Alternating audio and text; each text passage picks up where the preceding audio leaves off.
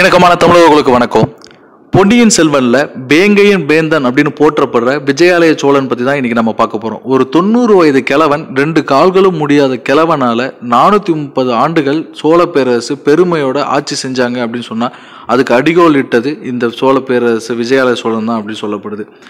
அதாவது சோழ காலம் அப்படின்னு சொல்லும் போது முற்கால சோழர்கள், அதுக்கப்புறம் பிற்கால சோழர்கள், இடைக்கால சோழர்கள், அதுக்கப்புறம் சாளுக்கிய சோழர்கள் அப்படின்னு 3 வகையாக பிரிக்கிறாங்க. இதில் முற்கால சோழர்கள் எல்லாருமே நல்ல பேரரசு சந்தோஷமாக வாழ்ந்துட்டு இருந்த நேரத்தில் 2ஆம் நூற்றாண்டில் சோழ பேரரசுக்குள்ளேயே அதிகார போட்டி வருது. இந்த அதிகார போட்டியை பயன்படுத்திக்கிட்ட வடக்குல இருந்து வந்த களப்பாளர் அப்படின்ற ஒரு குரூப் என்ன பண்ணுது அப்படின்னா, இந்த சோழ பேரரசை மொத்தமாக அவங்களோட அதிகப்படியான இடங்களை பிடிச்சு சோழ பேரரசாக இருந்த சோழ பேரரசை சிற்றரசாக மாற்றுது. இதுக்கப்புறம் கிட்டத்தட்ட 6ஆம் நூற்றாண்டு வரைக்கும் இந்த களப்பாளர்கள் தான் சோழ பேரரசு பெரும் பகுதியை ஆட்சி பண்ணிட்டு வராங்க.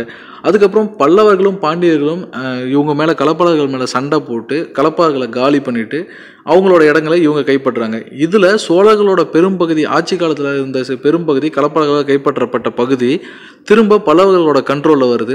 இந்த பகுதியில் தான் விஜயாலய சோழன் நான் சொன்னேன் இல்லையா, உறையூரை மையமாக வச்சு சிற்றரசனாக ஆட்சி பண்ணிட்டு இருக்காரு விஜயாலய சோழன். அப்போது இதே மாதிரி தஞ்சாவூரை மையமாக வச்சு அங்கே முத்தரையர் அப்படின்ற ஒரு குரூப்பும் ஆட்சி பண்ணிட்டு இருக்கு. ஸோ இவங்க 2 பேருமே சிற்றரசர்கள். இப்படி இருக்கும்போது பல்லவர்களுக்கும் பாண்டியர்களுக்கும் பேரலாக சப்போர்ட் பண்ணிட்டு தன்னோட ஆட்சியை தக்க வச்சுக்கிறதுக்காக இந்த முத்தரையர் நான் சொன்னேன் இல்லையா, அவங்க 2 பேருக்குமே சப்போர்ட் பண்ணுற மாதிரி பேரலாக சப்போர்ட் பண்ணி அவங்க வண்டியை ஓட்டிகிட்டு இருக்காங்க. ஒரு ஸ்டேஜில் வரகுண பாண்டிய மன்னன் அப்படின்ற ஒரு பாண்டியனுக்கு கம்ப்ளீட்டாக தன்னோட சப்போர்ட்டை கொடுத்துட்றாங்க முத்திரையர். இதனால் சோழர்கள் எல்லாருமே அபராஜிதவர்மன் அப்படின்ற பல்லவ மன்னனுக்கு சப்போர்ட்டாக நிற்கிறாங்க. இந்த பல்லவ மன்னனுக்கும் பாண்டிய மன்னனுக்கும் இடையில போர் நடக்குது. திருப்புறம்பயிர் அப்படின்ற ஒரு இடத்துல போர் நடக்க ஆரம்பிக்குது. இந்த போரில் பல்லவர்கள் பல்லவர்களுக்கு சப்போர்ட்டாக சோழர்களும், அதேமாதிரி பாண்டியர்களுக்கு சப்போர்ட்டாக முத்திரைகளும் சண்டை போட தயாராகிறாங்க. இப்படி இருக்கும்போது விஜயாலய சோழன் நான் முன்னாடியே சொன்ன மாதிரி 90 வயதான கிழவனால கால்கள் காயப்பட்டு முடமானதுனால அவரால் சண்டை போட முடியாது. அதனால அவரோட மகன் 1ஆம் ஆதித்தன் பல்லவர்களுக்கு சப்போர்ட்டாக போரில் இறங்குறாரு. இந்த திருப்பரம்பூரில் என்ன நடக்குது அப்படின்னா, போர் நடந்துட்டு இருக்கும்போது விஜயாலய சோழன் இந்த போர் எப்படி நடந்துட்டு இருக்கு நம்ம நேரில் போய் பார்க்கணும்னு சொல்லி பல்லக்கில் போர் நடக்கிற இடத்துக்கு போகிறாரு.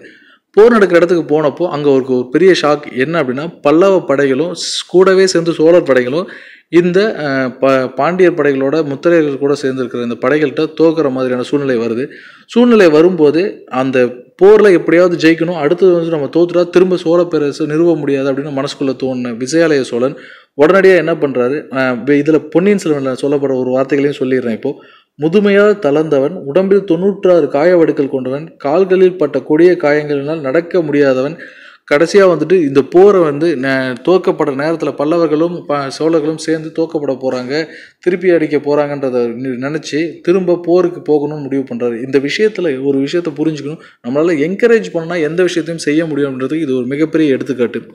உடனடியாக இந்த விஜயாலய சோழன் கேட்குறாரு, கால்கள் நடக்க முடியாத விஜயாலய சோழன் கேட்குறாரு, எனக்கு ஒரு யானையை கொடுக்க முடியுமா அப்படின்னு சொல்லும்போது அவங்க சோழ பேரரசு இந்த மாதிரி சோழ சண்டை போட்டவங்களும் சரி பல்லவர்களும் சேர்ந்து சொல்கிறாங்க, இந்த மாதிரி யானை நம்மக்கிட்ட எதுவுமே இல்லை, எல்லாமே கொலை செய்யப்பட்டுருச்சு அப்படின்னு சொல்கிறாங்க. சரி, ஒரு குதிரையாவது கொடுங்க அப்படின்னா உயிரோட குதிரை எதுவுமே நம்மக்கிட்ட இல்லை அப்படின்னு சொல்லும்போது, அப்போது உண்மையிலேயே தேசத்துக்காக போராடணும், அதாவது நாட்டுக்காக போராடணும்னு நினைக்கிற சோழ வீரர்கள் எனக்கு 2 பேர் வர முடியுமா அப்படின்னு சொல்லி கேட்கும்போது 2 பேரும் முன்னாடி வராங்க.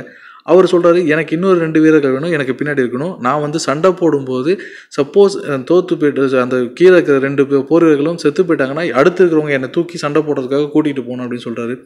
இதே மாதிரி தன்னோட வாளை கையில் எடுத்து சொல்லட்ட ஆரம்பிக்கிறது விஜயாலய சோழன். அவங்களோட தோள்களில் ஏறி உட்காந்து சொல்லட்டு படையே பயப்படுற அளவுக்கு பாண்டியர்களோட படையை பயப்படுற அளவுக்கு உள்ள நுழைஞ்சு எல்லாத்தையும் குலைச்சிருக்காரு. அவர் போகிற வழி எல்லாமே அந்த எதிரி நாட்டு வீரர்களோட பிணங்களாக குவிகிற அளவுக்கு சண்டை போட்டுகிட்டே போகிறாரு.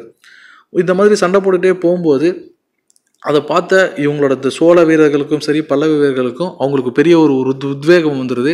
முரட்டுத்தனமாக திரும்ப சண்டை போட ஆரம்பிக்கிறாங்க. சண்டை போட்டு தஞ்சையை மையமாக கொண்டு ஆட்சி பண்ணிட்டு இருந்த முத்திரையரை தோக்கடிக்கிறாங்க. முத்திரையரை தோக்கடிச்சதுக்கப்புறம் தஞ்சை விஜயாலய சோழன் கையில் வருது. இந்த மாதிரி விஜயாலய சோழன் கையில் வந்ததுக்கப்புறம் தான் இந்த 1ஆம் ஆதித்தன் அடுத்தடுத்த லெவலுக்கு அடுத்த பிற்கால ஆட்சி இதில் தான் அடிகோல் பட்டது. அதுக்கப்புறம் தான் கிட்டத்தட்ட 430 ஆண்டுகள் சோழர்கள் ஆட்சி பேரரசாக நம்ம தமிழ்நாட்டில் சோழர்கள் ஆட்சி பண்ணாங்க அப்படின்னு சொல்லப்படுது. இந்த விஷயத்தை இப்போ நான் ஏன் சொல்லணும்னு நினச்சேன் அப்படின்னா, நான் சொன்ன விஷயங்களில் ஒரு சில தவறுகள் இருக்கலாம். ஏன்னா நான் இது பெருசாக டேட்டாவாக படித்து எடுத்து நான் பேசலை. நேற்றுக்கு சார் ஒருத்தர் சொல்லும்போது ரொம்ப இன்ட்ரெஸ்டிங்காக இருந்துச்சு. உண்மையிலே 2 கால்களை இழந்த ஒரு அரசன், ஒரு சிற்றரசனால் ஒரு பேரரசை உருவாக்க முடியுமா? கிட்டத்தட்ட அதுக்கப்புறம் 430 ஆண்டுகள் வந்துட்டு ஒரு பேரரசு நிலைத்து நிற்கிறதுக்கான காரணமாக இருந்தது ஒரு சாதாரண 2 கால்களை இழந்த வயதான 90 வயது கிழவன் அப்படின்னு சொல்லப்பட்டுச்சு. இதை கேட்கும் போது மிகப்பெரிய சந்தோஷமாகவும் இருந்துச்சு. நம்ம தமிழனோட வீரம் எப்படி இருந்துச்சு, எப்போ மற்றவங்களும் தமிழனாக இருந்தால் ஒரு முடியாது அப்படின்ற வார்த்தை எதுலேயும் சகித்தில் கிடையாதுன்றதுக்கு இந்த விஜயாலய சோழன் பெரிய எடுத்துக்காட்டாக இருந்தது. இவரை பற்றி பேசணும்னு நினச்சதுக்காக தான் இந்த வீடியோ பண்ணணும்னு நினச்சேன். இந்த மாதிரி இன்ட்ரெஸ்டிங்கான விஷயங்கள் நிறைய தேடுவோம், உங்களோட ஷேர் பண்ணிக்குவோம். நன்றி.